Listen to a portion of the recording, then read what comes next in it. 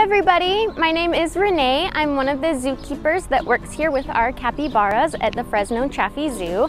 I'm here to talk to you guys today about our two capybara sisters that we have and how they are some of the world's largest rodents. Capybaras are found throughout most parts of South America, and they are typically found in marshy areas or swamps or places along rivers.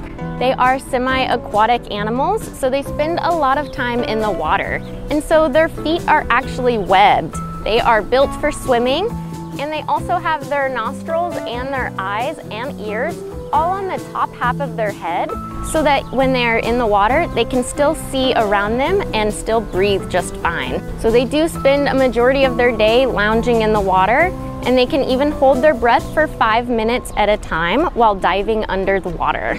Like all rodent species, capybaras do have really big front teeth that constantly grow.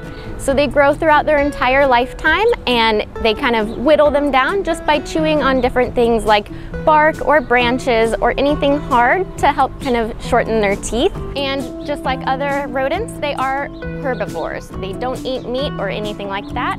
They eat mostly grasses and plants. Our two capybaras are both girls, and they are actually sisters. The smaller one is named Twix, and the larger one is named Tootsie. And they are both 4 years old. So they are full grown, and they are over 100 pounds.